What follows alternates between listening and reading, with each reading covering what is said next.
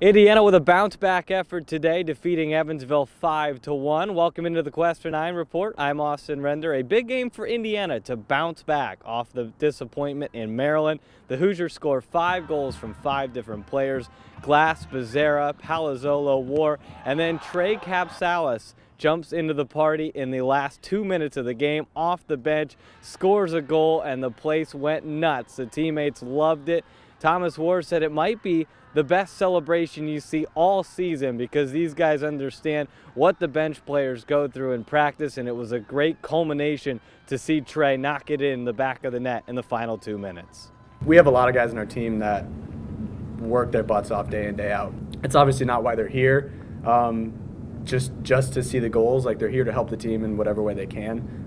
But for him to get that time, for him to get in the spotlight a little bit, it means so much to him and it means so much for our whole team. When you have one of the guys that doesn't get to get in often and you know that they do everything and sometimes more than the guys, the team knows how important they are.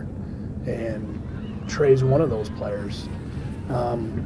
So you want it bad for them. I mean, I think there's any game where I think as much those guys wanted to get off the field so they could get those guys on the field. And there's not as many game opportunities that happens in parity in our sport. In today's Player Spotlight, we focus on Simon Waver. No, he didn't score any goals. He did have 1 assist, but his impact is outside the score sheet for this team. He's a very likable guy, according to Todd Yeagley. He says that the whole team has blended really well with him, and that's saying something because he's a transfer this year. He played for Evansville the past few years. He's here in Indiana now, playing against his former team today, which is no easy task, but he did it very well today in an impactful performance against Evansville. Yeah, Coach brought him up. He was the first name that Coach talked about after the game. He was huge tonight. Didn't put up any points, didn't score a goal, but especially playing your old team is a difficult task. Emotions flying high, but he was solid like he has been all season tonight. He's been huge. We say it all the time. It feels like he's been here for 5 years. He fits seamlessly into our team.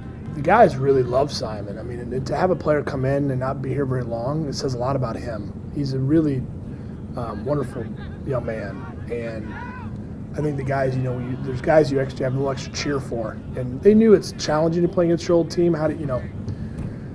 It's hard.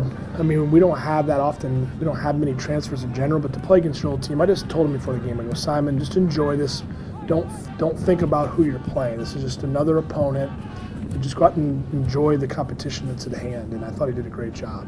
Coming up next for Indiana, another Big Ten battle as the Hoosiers try to stay atop the Big Ten table. They'll welcome in Rutgers here to Jerry Yeagley Field, and we will have a special guest, Sam Niederman, filling in for us on the Quest for 9 report. So look forward to that coming up on Friday night. For now, that'll wrap things up here. I'm Austin Render. We'll see you next time.